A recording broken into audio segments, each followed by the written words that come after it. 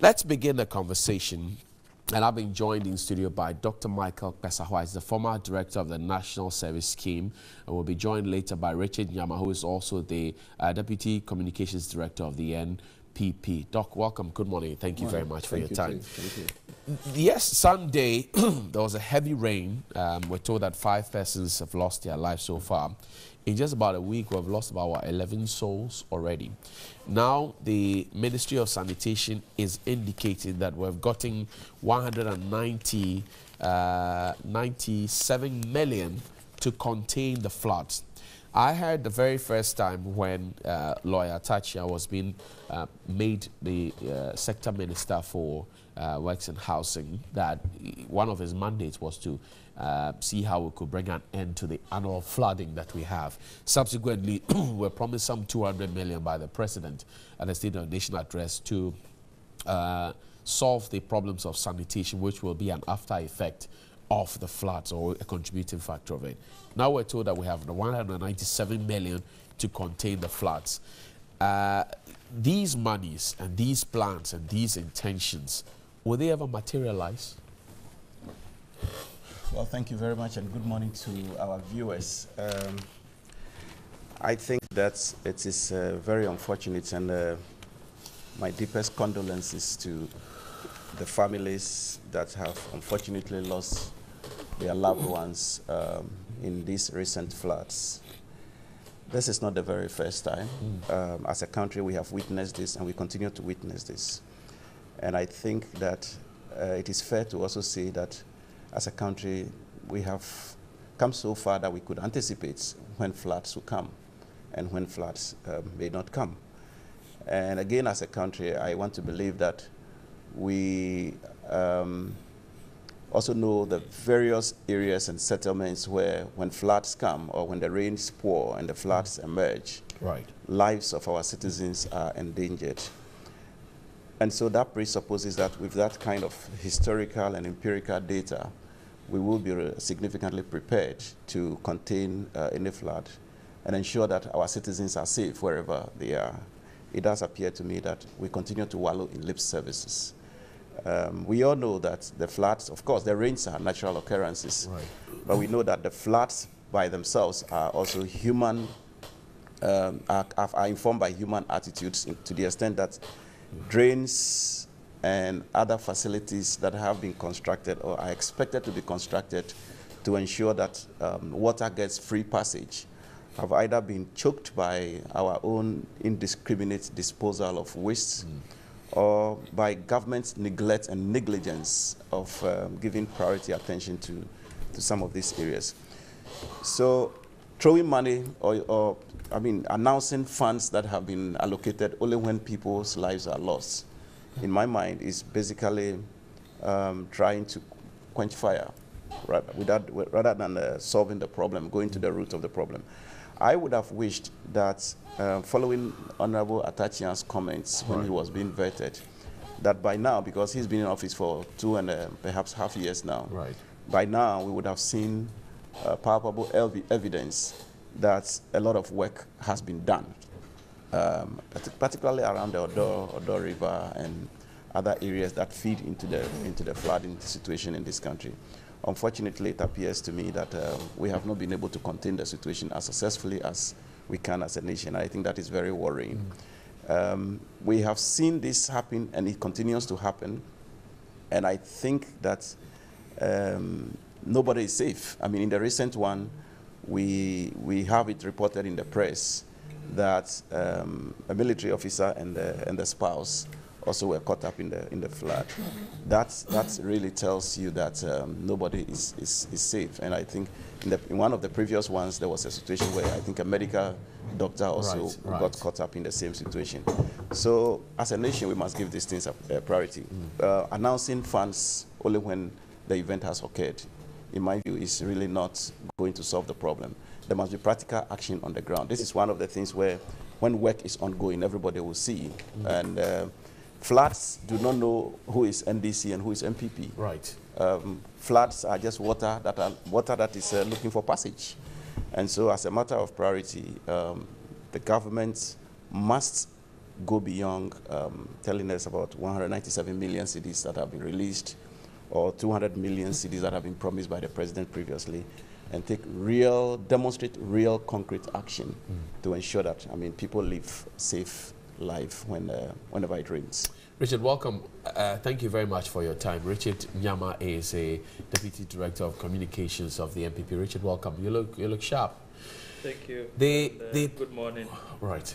To your viewers and my very good friend, Dr. Pesa White. Right. Good morning. Yes. Perennial flooding, Richard, that's what we're talking about. Why don't we have a national plan up until this time? And we keep doing the residual solutions to try and fix a problem that is an annual gain. My brother, this subject is an embarrassment on us as a nation. Seriously, it should be a blot on our conscience. You can predict. You don't have to be a prophet. You just need to be seen to predict a range of people dying in the rainy season in Accra every year on year. I remember when the 2015 June 3 disaster happened. Someone actually abroad put a bet on us and won, I think, some $20,000 US. Okay. That it will happen again. That is how predictable we are when it comes to be inactive. Unfortunately, we are a nation of talkers.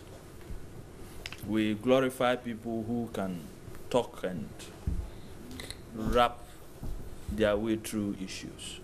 But when it comes to delivering action, we don't seem to care, even as a people. No matter how much we cry about these subjects or these issues,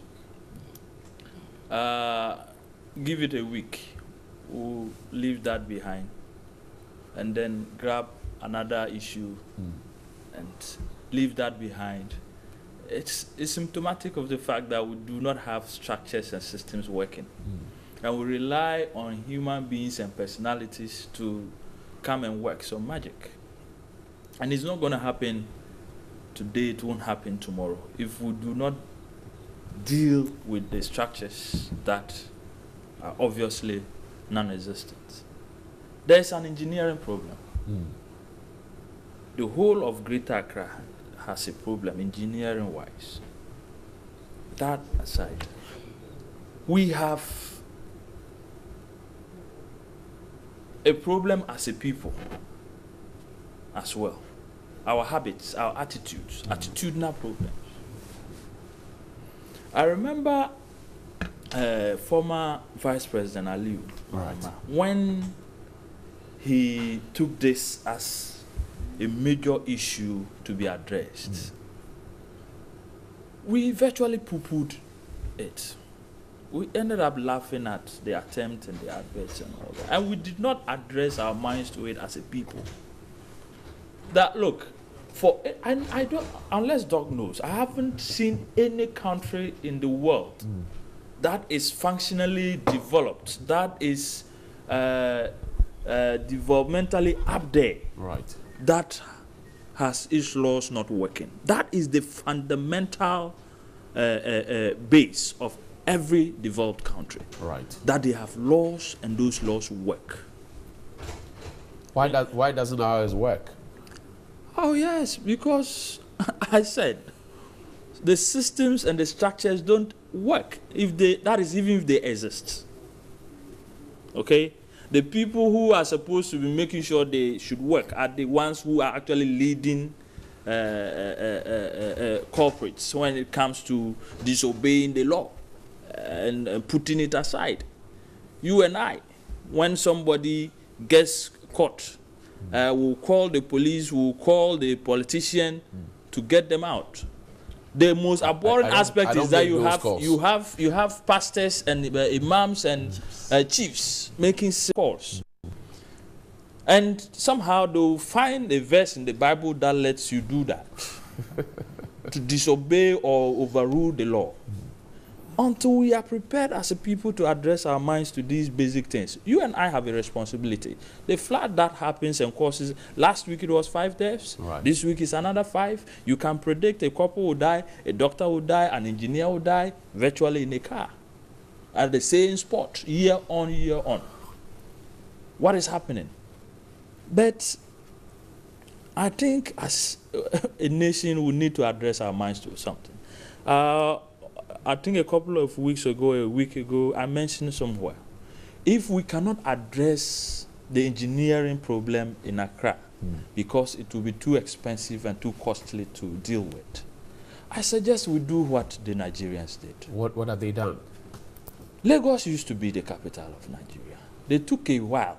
They identified a new place they wanted to build as the new capital. So you go to Abuja, it is properly structured. Let's give ourselves 10 years, 20 years. Let's demarcate a place. Have the engineering, the drawing properly done, sewage system, everything properly done. And if we have to take that bold step, let's do it. It was done for Tema.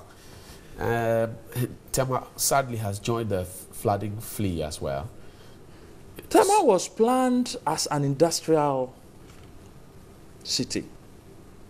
Today, it has lost its industries. I can tell you 90% of the people living in Tema are no more industrial workers. But that used to be the case when the city was planned. It's now a township that everyone moves in and builds. Even do we even have a building code here? Other places, you just don't get up and start structuring and building. There are laws. Nothing works. I'm sad, but look, it's very possible next week or a couple of weeks' time we'll be here talking about 10 more dead. Nothing is going to be done about it. The district assembly bosses or the MCs have been made the bosses of the disaster management committees in their district. Why isn't that changing anything? No, but yesterday they were in parliament. No, but look at it. If you are the district boss, and yours is to manage disaster. Disaster happens, whatever you're going to do is an afterthought. It's when the event has happened, the person has died. He has been carried away. What are you going to change? What are you going to change? We should be thinking about preventing it, not managing the problem when it has happened. In predicting, preventing it, last year, I remember the president mentioned that we're going to get some 200 million cedis allocation to fix our sanitation problems, which will forestall some of these problems. This year we're hearing of 197. The 200 million from last year, we didn't see it. Now we're talking 197. And I don't know. What I know is the 197 is actually part of the 200 million. It was passed somewhere the last quarter of 2018. So naturally, that it will overflows into this year. I know, at least yesterday, I saw a few TV news casts showing people or contractors aside working, and desalting and doing all those things. But I'm saying that these are things we have been doing over the years that have given us no results. Somebody needs to take a bold step. Who is that somebody? If it is going to cost us 10 billion trying to fix the engineering problem of Accra. Right. If I had the will, if I had the opportunity, I'll relocate Ghana's capital. Solve this problem, because naturally there will be a movement out of this place. Okay. That will let the density and the pressure that is on Accra reduce. The new focus will be the new place. And seriously, if you announced some landmark today and had the drawings done, how you want it to look, if you cannot fit into that structure, that building, you don't go in there, you'll be surprised. We'll give ourselves 10 years, it will end up happening in 5 years. Have you made this suggestion to your government? You see, unfortunately, we as a people have a way of holding our governments to ransom. So at the end of the day, every government is afraid of the political consequences they will have to pay when they take such a drastic decision. you ask yourself, if we took this decision today, what would be the effects on the political fortune of the governing MPP? The likelihood is that the owners and the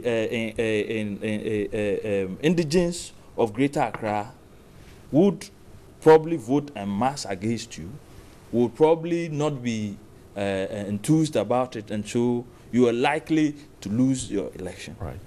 But question is, if you did that, would the other side take advantage?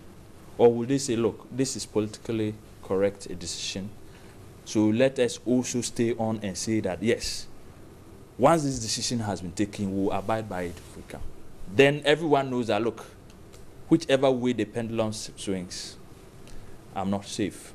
The decision is taken and we're going to go by it. Then we'll begin to move as a people and as a nation. So trust me, I may say this, but I also want my party to be in power, to cause the change and the development and the difference that we expect.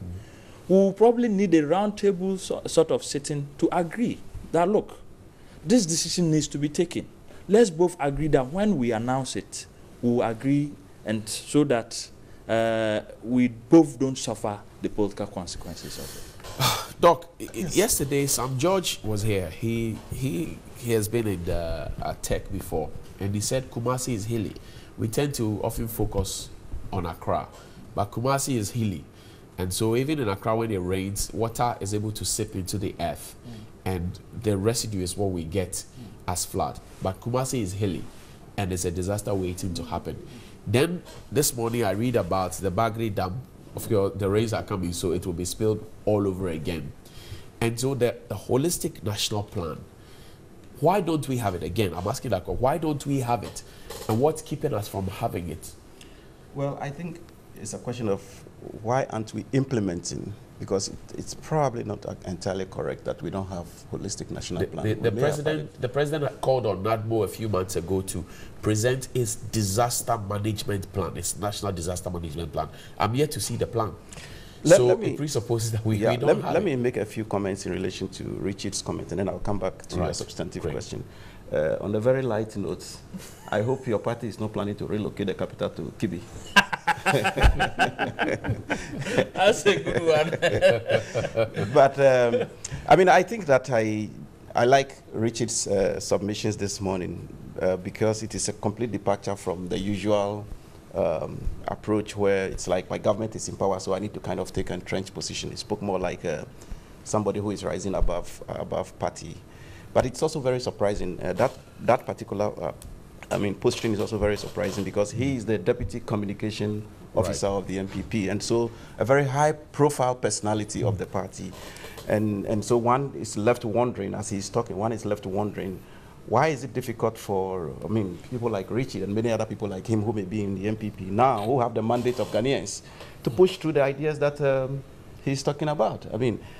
These are good ideas for this country. Right. And you hold the mandates. Now, when you talk about we need to think about this, we need to think about it, we need to think about that, the mandate is in your hands. The thinking space has been handed over to you. So one would have expected that on a program like this, you would have been saying, we have done this, we are doing this, we have planned this is where stage we are, this is what we are doing. But when we go around the country and canvass for votes, and we are duly elected, and then we return to the television stations and we begin to tell the people that we should be doing this instead of doing that, we're doing that, and people's attitude laws are not working and everything, that leaves even the citizens a little bit confused, in all fairness. And I think that we must accept a certain level of government responsibility, just like how we required the government of the NDC in the previous era to also accept responsibility. And the question is, to what extent has this government, the present government, given the issue of flooding priority, the issue of sanitation priority? My friend... There's a sanitation ministry, that's not enough? Setting up a sanitation ministry does not really solve any problem. What has the sanitation ministry been doing since it was set up? Sanitation has, in every part of this world, been a crucial part of the local government administration. Where is garbage produced? Garbage is produced at the household. Which government institution is closer to the households? The local governments. And so to now have a Ministry of Local Government and then take out of the Ministry of Local Governments an aspect and say, I'm setting up a Ministry of Sanitation, you have just created a conflict of interest situation, a confusion, and a looming disaster. That is what we are seeing as far as this sanitation problem is concerned. And so I worry when we think that solving a problem is about creating a new institution. So we want to solve a corruption problem. So we created a special prosecutor. We want to solve sanitation problem. So we created a new ministry. These things don't solve any problem. The right thing is that ideas develop nations. We must focus on the centers that generate ideas and ensure that those ideas, we breathe life into them. And when we breathe life into them, they create opportunities. And when they create opportunities, people tap into those opportunities and solve many problems. In other parts of the world today, they are importing garbage. They are importing garbage because they have successfully gone through a process of recycling to the extent that no garbage is garbage anymore. Garbage is now seen as a resource. In our part of the world, garbage has become a curse. We throw it anywhere indiscriminately. There are laws to enforce disposal. When we were kids, there were all these summer people who come around to make sure that when you are, indiscriminately disposing garbage, you are appropriately dealt with, or you are taken to the courts to be dealt with. What has happened to that? We have waste management companies, or don't they manage waste? If they were managing it effectively and efficiently, we wouldn't have been talking about waste being part of the reasons why we are having flooding situations in this country. I think that we must return to the basics.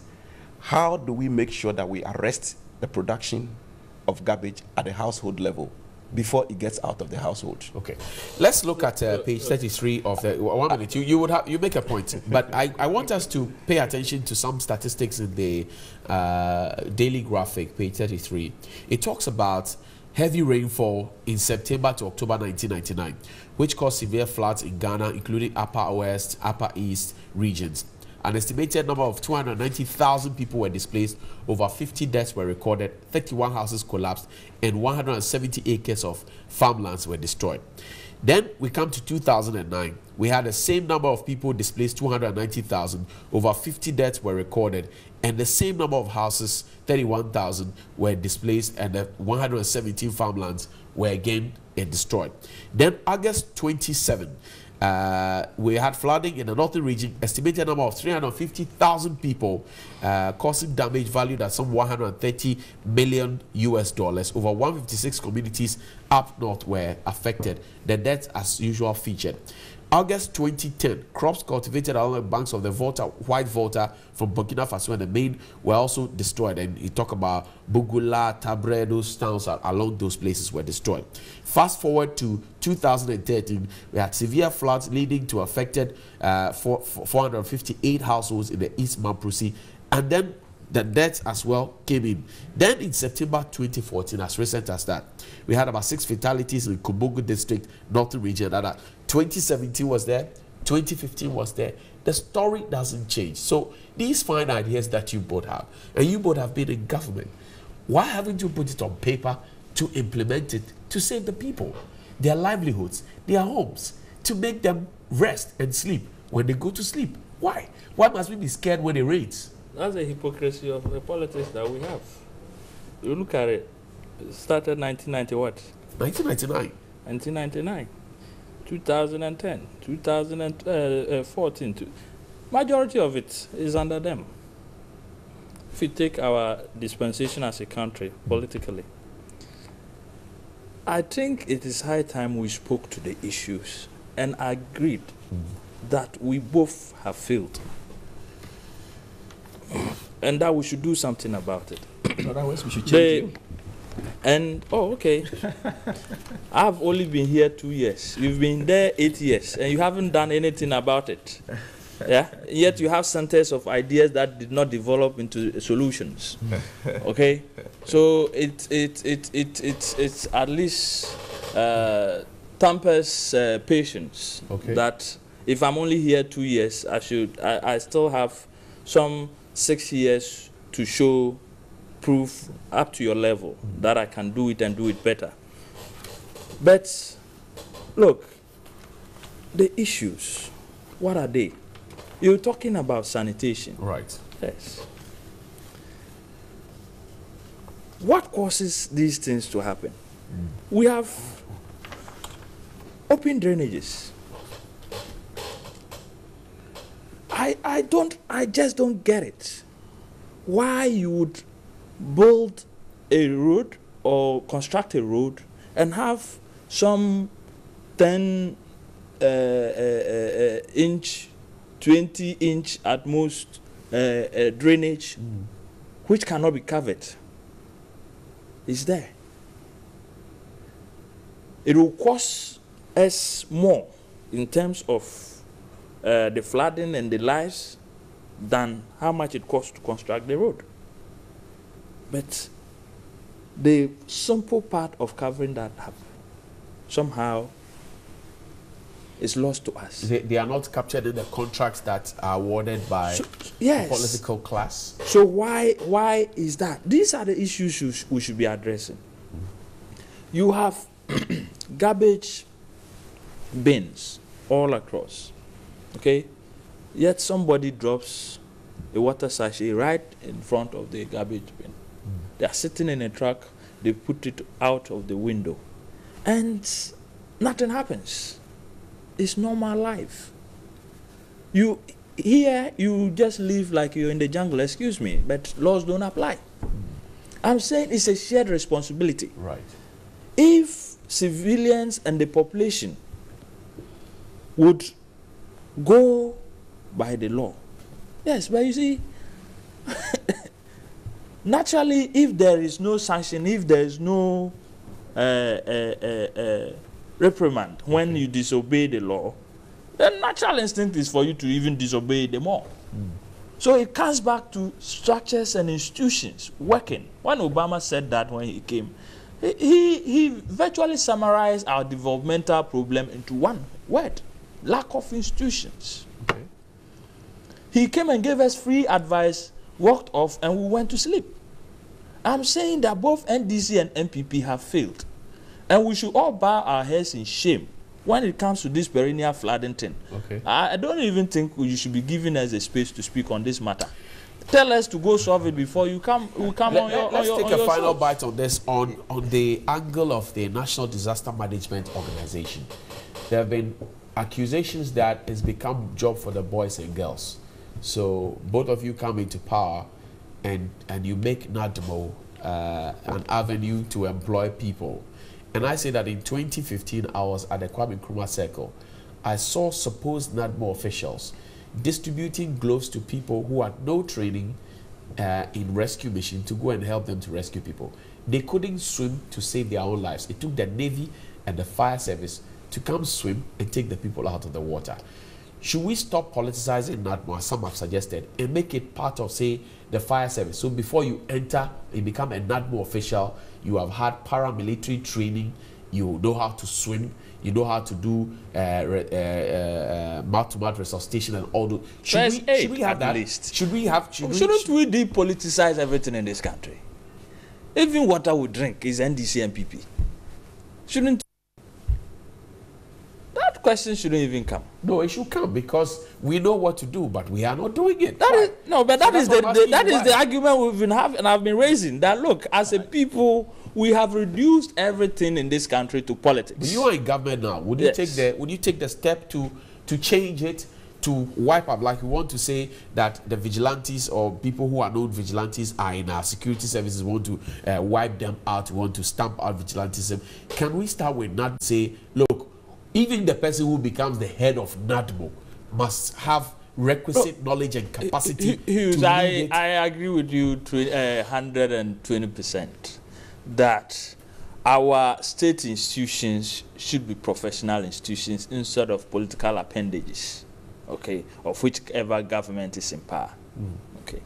And so to be an employee of NADMO, you should have some minimum requirement, qualification-wise, okay, and you should at least be able to prove that you should have some first aid training.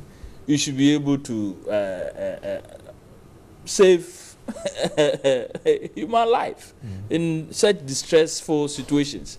Probably take them through fire service, police and military training, because it's a mixture of all this. Right. In the event of a fire outbreak, you need them. In the event of flood, you need them. So where they need to learn how to swim, you let the Navy do that. Where they need to learn how to fight fire, you let the fire service do that. You probably need to get the Ghana Medical Association to give them some training in first aid administration. These are basics. And so if we do not have them as we speak as part of the job qualification criteria, something is missing. Why are we not doing it? Can I yes, and so that needs to change. Okay, Doc, yes, why are we not doing it? Well, I think why we are not doing it, that is a question that unfortunately Richard had to answer. You have been in 8 years, you didn't need Doc, to. It comes to both of you. You were there 8 years, you didn't need to answer it. Yes, Richard, in 2 years, I have to. We were there I'll take the years. responsibility. We were there 8 years. And you didn't do it. And we probably haven't answered it effectively. The reason for which they have been given the mandate now. So I don't expect that anybody from their side sits in the studio and say, we shouldn't be doing this. As we speak, our security services are being heavily politicized.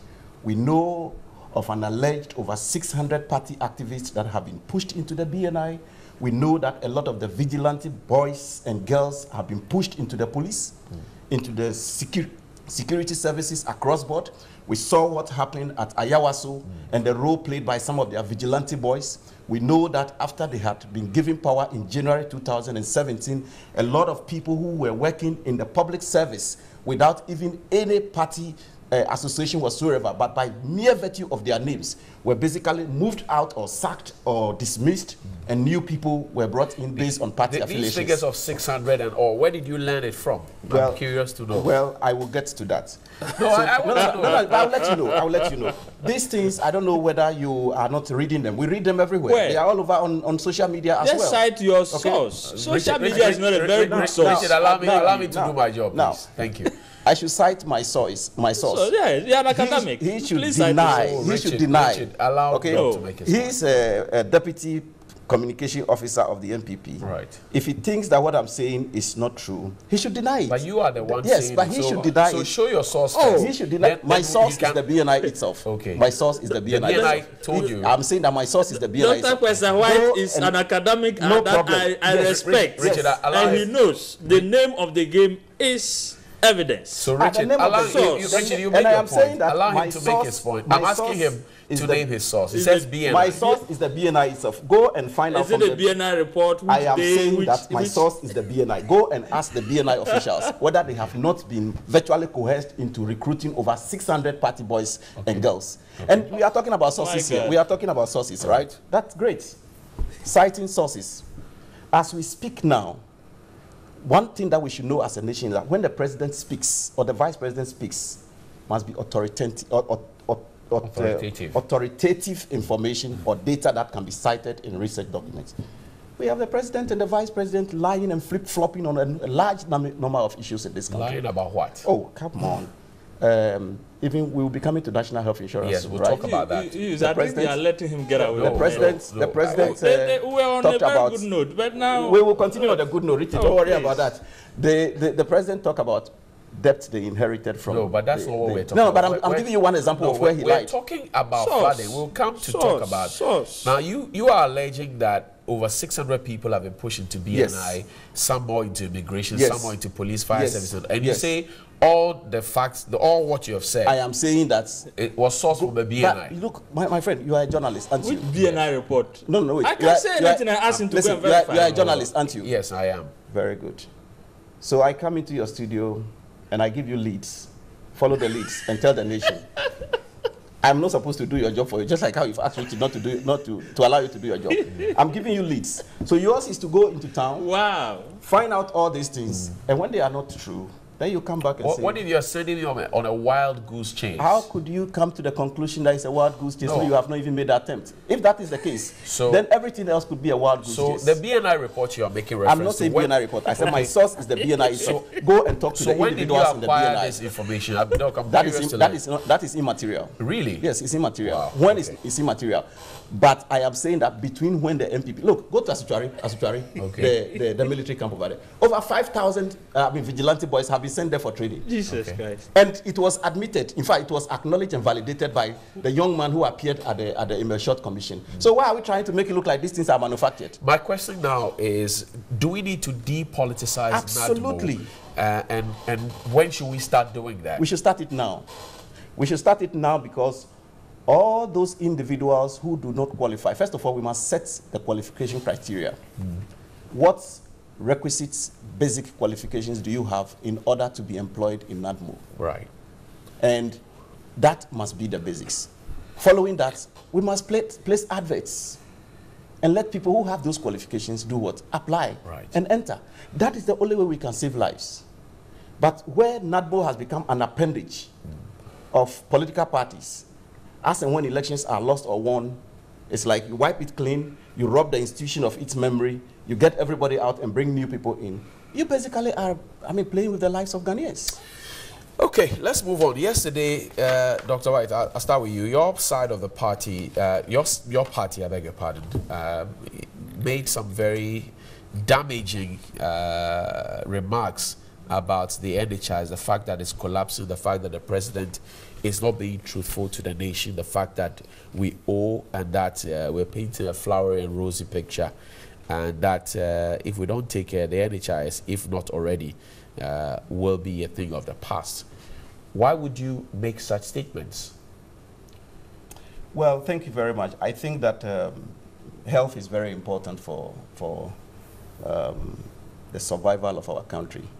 All this talk about GDP, economic development, inflation, exchange rate, and they are all important. But nothing is more important than health. Okay. And one of the reasons why health is important is that actually the economy resides in the health of the people. Okay. If the people are healthy, they are likely to be better workers, and being better workers could potentially lead to higher productivity and so on and so forth. And that creates opportunities and then opens up the economy and then creates opportunities for everybody else. And so when we set up an institution like the National Health Insurance with the view to ensure that it reduces the burden, the financial burden of access to health care, it is important that we manage it well, we insulate it, and ensure that conversations and public comments around it do not even undermine its credibility. Right. And so the press conference was intended to highlight a number of issues that we felt were undermining the very essence and survival of the National Health Insurance Scheme. Okay. The first is that, like I was trying to say earlier on, the president has consistently said that he had inherited debt of about 1.2 billion Ghana cedis from the NDC administration. But the same, National Health Insurance report presented to Parliament indicated that the debt was around 425.79 million cedis as at the end of 2016 when NDC was leaving power. Okay. So what accounts for the discrepancy in what the president indicated and what the official report that was submitted to Parliament indicated? This raises credibility issues for not only the president, but for the National Health Insurance Scheme itself, and of course for the government, because when the highest man in the government speaks and his facts are more or less contradicted by the individuals working in the institution or the reports that are presented to Parliament, then we have a reason to be concerned. But more importantly, between when NDC left office and now, we have also observed that the coverage in terms of how many people or percentage of people that the National Health Insurance covers across the country is gradually going down. Right. In 2016, for example, it covered 39% of the population. In 2017, 17%. And in 2018, 35%. So clearly there is something not being done well. And that raises a lot of concerns about whether the National Health Insurance had stopped subscribers from subscribing, whether the National Health Insurance Scheme is still actively allowing people to subscribe, and what exactly is going on. It's not very well known. Now, that in itself is also supported by another fact, which is the amount of money that is released to the scheme. Okay. Year-by-year basis. That has been released to the scheme year-by-year basis since 2016. In 2016, for instance, it's about 742 million. That's 2016. 2017, it came down to 600. And then 2018, it came down to 506 million Ghana cedis. These things raise a lot of concern. Then we know also that funds from the scheme have been invested in some private entity. An attempt by the scheme to retrieve that money has become a problem. Now, these things may sound like just money reducing, numbers not covered, but somebody is dying somewhere as a result of the inability of the scheme to meet Ghanaians at the point of their need. And that is important because, I know you want to come in, but just let me learn quickly. That is important also because, if you recall, before the NPP came to power, they said the NHIS has collapsed. Today, without any new intervention whatsoever in the NHIS, we are being told that the NHIS is back and fully cruising. You say they paid your debt. Yes, but they said it's back and it's fully cruising. They paid our debt. There is nothing like you've paid anybody's debt. Government is an institution in perpetuity. You inherit assets and liabilities. Don't they inherit Kotoka International Airport, Terminal 3, brand new? Don't they inherit Ridge Hospital? Don't they inherit the University of Ghana Medical Hospital, Circle Interchange, Kaswa Interchange, Dodowa Hospital? Don't they inherit all these things? They did inherit all of them. So if you inherited the debt, that is the money we took to build those things. Now tell us what you are building with the monies you are taking. So there is something like this is NDC debt, this is MPP debt. In any case, when the NDC took power in 2008, it also paid debts that were inherited from former President Kufuor's time. No complaints. That is just the nature of government itself. So I think that, I'll come back to Richard's thing. We must learn to have these national discourses at a certain level of maturity and stop making this country, MPP this, NDC this, MPP this, MPP this. The fact of the matter is that to move forward, we must first and foremost look at every Ghanaian as a citizen. Beyond that, nothing else matters. Our constitution allows us to freely belong to political parties of our choice, and that we must always do, because in there lies the difference of ideas that can lead us into development. But we cannot behave as though we are enemies and we are each other's throats, and if I come, I will undo everything that this person has done. We've built Kotoka International Airport. We just saw, what do you call it, a cabinet memo that is suggesting that this government wants to privatize, aspects of Kotoka International Airport. There's a memo like that? Yes, you haven't seen it on social media. Okay. You haven't seen the cabinet memo? The Finder newspaper and Elvis Darko, who is the editor, has written a story. It says the accusations by the NDC that the New Patriotic Party government did not do due diligence before investing 17.5 million with the all-time capital investment have turned out to be inaccurate. And the fact that you started the all-time deal in 2012. Is that correct? I think that is questionable. Why so? What is his source? Since you were asking me about sources earlier. So you see where we are. So due diligence needs to be done on the story itself. NHI under Sylvester Mensah. I call Sylvester Mensah right now. Tell him to deny this. This 17.1 million. Call Sylvester Mensah. I challenge your producers to give him a call. That he doesn't know about this. That it was invested under the NDC. Please call him as a source. I beg. But even if it was invested, do us some good. NDC, just call. But even if the investments started under the NDC, we know that under this government. Did they start? Confirm for me. I don't know. You don't know. Okay. Under this government, we do know that 17 million Ghana cedis has been invested. Okay. And attempts to claim that money has resulted in excuses from that institution. We also know that that institution in itself was alleged to have been involved in some of the things that led to the collapse of one of the banks. So we are raising a concern that what is the locus of this particular institution in our public financial management in this country that makes it have such access. Okay, let Richard have a bite now. Richard, so in the words of the NDC, why are you collapsing NHIA? Don't you know that people will die? Don't you know that people will suffer? Why are you doing this? In the words of the NDC. Jesus Christ. My brother, you know something? No. When did NHIA start? To bail you out. No. Who brought NHIA? I don't answer questions, so you're not bailing me out. Who brought NHIA? What was the debate surrounding NHI when President Kufuor brought about it? Okay? You mean who brought NHI? Can I answer him? And then, No, can I answer him? I think you've had when the program was implemented, all you said was that you started the pilot. Please, let's get on with it. NHIA, in its current shape and form, was started by the NPP government under President Kufuor. The NHIA we have now is different from what Kufuor. When we went into elections, if I remember, Dr. Kumwo said that when you come back, you're going to have a one-time premium payment. Okay. Yes? Is it in your manifesto or not? When you came to government, you realized that we collapsed it in, so you had to go with what we have. You know what?